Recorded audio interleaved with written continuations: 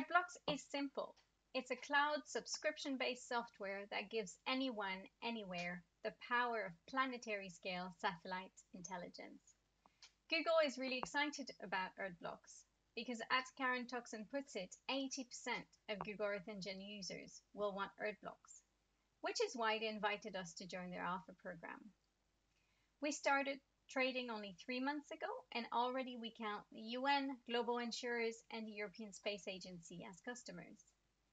Some of our other successes include receiving Innovate UK funding and support by the Scottish Enterprise High Growth Ventures team.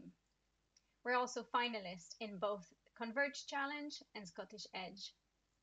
Our protected IP converts complex algorithm into a modular toolbox that interconnects, making Blox easy to use yet fully customizable. Applications of satellite data are found across sectors, from infrastructure, energy, environmental monitoring, and so on. But initially, we focus on disaster and natural resource management because this is where our core expertise lies.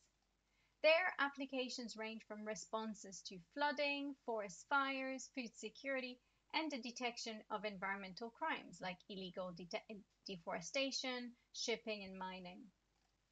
All the alternatives out there require either coding skills, deep domain expertise, or really large budgets.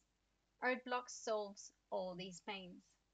We offer 4 customer-focused product lines: Enterprise, Education, Pro, and Basic, all at subscription and informed by market research, including 80 one-to-one conversation during our Innovate UK iCure customer discovery journey, and targeted interviews from our 800 web registration.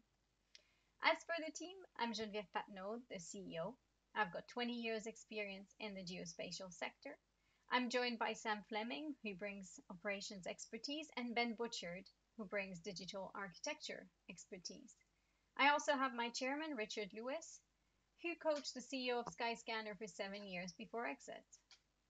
I also have an exceptional advisory board, which includes Richard Quinn, Chief of Staff at Trustpilot, Stephen Coates, CEO of Brainwaves, and Ian Woodhouse, Professor in Active Remote Sensing at the University of Edinburgh. So to conclude, I have 3 requests. Within the next 12 months, we'll be looking for 1.2 million in investment, exceptional software engineers, and customers to join our alpha program. So if you're interested in any of those, get in touch.